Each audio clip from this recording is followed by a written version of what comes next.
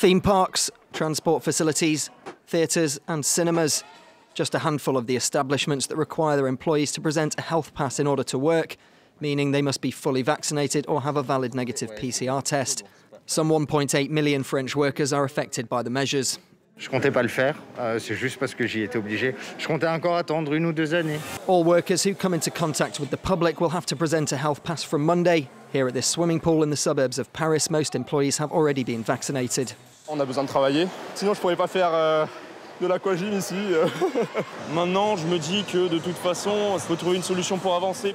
Of the 8 people that work here, 3 haven't been fully vaccinated. If they can't present a negative PCR test on Monday, they'll be refused access to the building.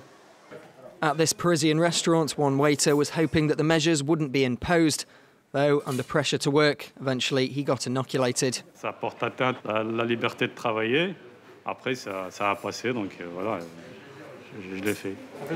According to France's Union for the Self-Employed, workers for small and medium-sized businesses are generally playing ball, with 80% of their staff already in line with health regulations.